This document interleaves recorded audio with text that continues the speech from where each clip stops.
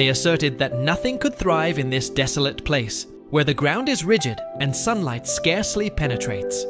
Yet, amidst the fissures of a neglected pavement, a verdant entity emerges, a delicate leaf quivering beneath the weight of stone, proclaiming, "I shall not perish here."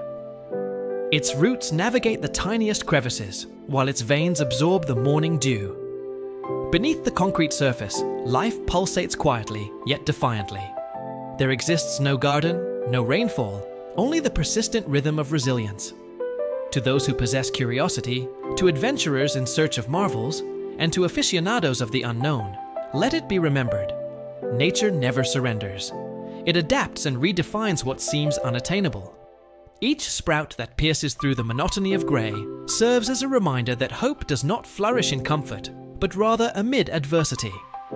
Where we perceive devastation, the earth discerns opportunity. And perhaps, within every fissure of this concrete expanse, life is steadfastly striving to reach toward light. We invite you to engage with Chronicles of the Curious Earth, where each breath taken, every route established, and each enigma encountered tells its unique narrative.